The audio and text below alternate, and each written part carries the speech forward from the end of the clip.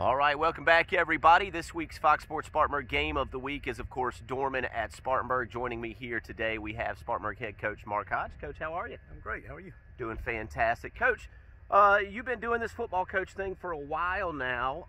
If you could go back in time and give Mark Hodge year one some advice, what do you think that would be?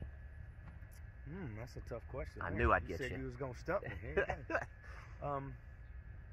Honestly, I would work harder to surround myself with quality people that were experts in areas that I wasn't earlier. Like, I've learned to do that of late. I think sometimes early on it's kind of a pride thing that you want to, be the base of knowledge. But there's a lot of people out there that are really, really good, and so that would be my advice to anybody starting anything new in leadership, is to surround yourself with people that are better than you in areas where you're not great. I like that. Coach, you've had many former players go on to do great things in their life, some football related, some not. If a former player came back, what do you think the highest compliment you could receive from a former player is? Hopefully they say we loved them like they were our own children. Had high standards, high expectations, but also the support structures and the grace and mercies to go with it.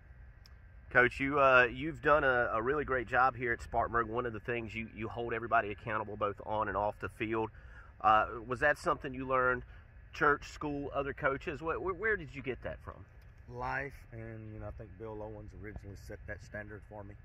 I learned how he coached and did everything the right way and had successes. And plus all the other people that I've been able to work with, the pastors, the friends, just the life experiences has taught me that at the end of the day, it's a score on a scoreboard, but all that other time is the most important time you have with these kids. I like that. That's a good answer. Good answer, man. Coach, let's see, if you could describe your perfect off-season, vacation, time with the family, what would be a perfect off-season for you? Perfect off-season is everybody showing up, everybody doing what you ask them to do, having the vacation time. I love the beach, the ocean, like to fish, and just not having to deal with small problems. That would be the perfect off-season. Coach, we're having a tailgate party Friday night before the game. Drums or flats? What's your go-to wings? Me, I actually like them both, but they gotta have bones. I don't like bones. Yeah, I see, like them yeah. both, and, I think a little bit of diversity in my wings. Okay, can you handle the spicy? Oh, I love the hot. You love the hot. Yeah. There you go. Hot and ranch. There you go, Coach Mark Hodge. Hot buffalo wings with ranch. Coach, good luck this week. Thank you much. God bless. Go Vikings.